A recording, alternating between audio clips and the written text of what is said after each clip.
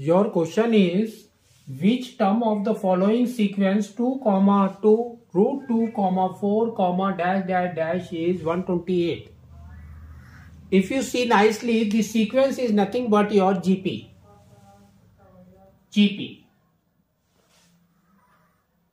So here, first we will check whether they are in GP or not.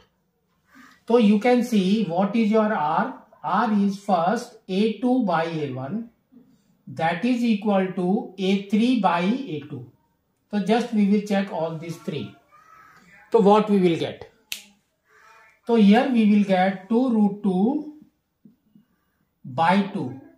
2 and 2 gone. That means root 2 only you will be get. Comes here, A3 is 4. 4 by 2 root 2. So 2 and 4. It will be now 2 by root 2. That is equal to, we can say, it's root 2. So you can see this is in GP. It contains common ratio. Now, they have told us which term. That means we have to find out the AN. AN formula we have to put. AN is equal to, what is that? A R n minus 1. So this is the formula for that. So now we will substitute the value. Here AN is the last term, that is 128. 128 is equal to A is 2. And R n minus 1 is what? R is root 2.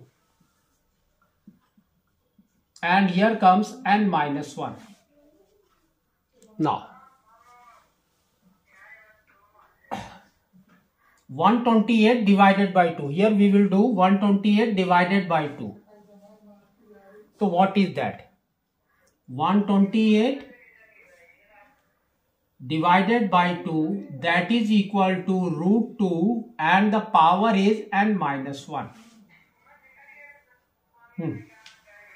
Comes here. So you can see, if you divide it, you will get 64. And at the same time, here if you rewrite it, what you will get? You will get root 2 to the power of n. Minus 1 means this root 2 will come here. Now, multiply this by this. So here you will get root 2n is equal to 64 root 2. That means this figure, everything we have to convert into root. So now 64, how we will get it? Just we will check. Root 2 square is 2. Next, root 2 to the power of 4 is 4. Root 2 to the power of 6 is 8. Root 2 to the power of 8 is 16. Next, root 2 to the power of 10 is 32. And next comes your root 2 to the power of 12 is 64.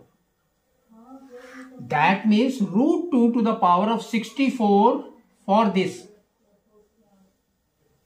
So here what we will get, see this, root 2n is equal to 64, we will write it as root 2 and the power is 12 into root 2. So this will come as root 2 to the power of 13. To the power of n is equal to root 2 to the power of 13. If you compare it, we will get n is equal to 13.